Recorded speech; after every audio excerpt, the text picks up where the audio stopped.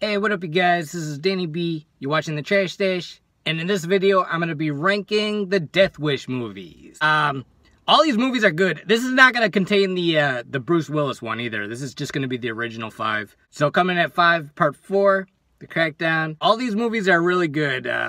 Just part 4 is my least favorite. It just doesn't really feel like a typical revenge flick. It's more like he's just taking on the mob for selling drugs. It's a good action movie, but when it comes to like vigilante justice, it's just not my favorite in the series. Very good though, and it's got Danny Trejo in it. All right, coming in at number 4 is Death Wish Part 5. I recently rewatched this one, and I used to think this was the worst in the series, but after rewatching it, I really actually kind of enjoyed it. It's definitely slower than a lot of them. It's more realistic bad guys. Like, it doesn't have, like, over-the-top stuff like The Giggler and shit.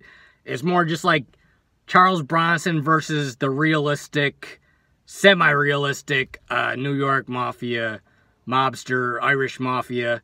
This guy, he's not the worst guy that Bronson's ever had to face, because Bronson's, like, usually taking out, like, rapists and stuff. This guy's just, like, a mean guy. Like, he'll say really mean shit to people, and then he is a bad guy. He's a fucking crime boss. But yeah, and my only real complaint about this movie is that Charles Bronson doesn't have a lot of dialogue in it, and like he's not really in it half the time too. Like, it's more, he probably is just too old to do shit, and they were lucky to get him at all. So, but I'm not complaining, because it is entertaining, and the death scenes in this are fucking hilarious. Like, there's a scene where a guy blows up with a soccer ball, and it's so over the top. It's so funny. Just some random guy getting hit by a car, fucking flying through a restaurant window. A lot better than I remembered. So that's coming in at number 4 is part 5. All right, coming in at number 3, I'm going to go with the original Death Wish 1. And this is not really like an action movie. This is more like just a typical revenge movie. I think this was like one of the first of its kind.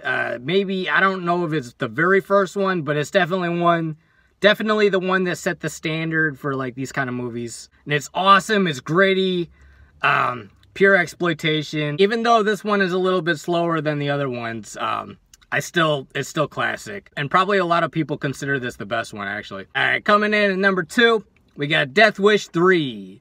And Death Wish 3 used to be my favorite. For many years, it was my favorite. And this is the best action-packed one in the whole series. It's just completely over the top. The bad guy is the fucking Ron Howard's brother. Not Clint Howard, but like his brother in Happy Days. Richie Cunningham's brother. He shaves his head down the middle to do like a reverse mohawk. You're like, what the fuck? It's just completely outrageous. It's like the senior citizens versus younger gang lords. I don't fucking know. But this is fucking pure cheesiness, hilariousness. Yeah, this is great. And the ending for this one is maybe my favorite ending for all of them. Part 4 maybe tops the ending just a little, but I think the shock value of the ending in this one is the best. It's just got so many classic fucking cheesy scenes. So that's coming in at number 2, part 3. And coming in at number 1, I like this one just a little bit better than the other ones. Part 2. And the reason I like part 2 better is because it's basically kind of the same story as part 1, but it's done for cheesiness, like more like entertainment value.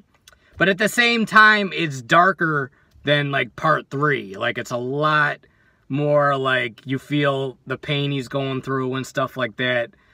And he gets revenge personally on all these guys. The first one, spoiler alert a little bit, but he doesn't actually get revenge on the people that did the crime.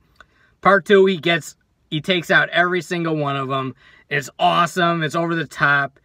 Just awesome. And my favorite scene is when he asks the guy, like, do you believe in Jesus?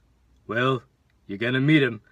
So it's just, I don't know, classic Bronson shit. Bronson's always kind of a wise ass without trying to be. It's just awesome. Alright, so that's my number 1 choice, part 2. Alright, you guys, let me know what you think of the Death Wish movies.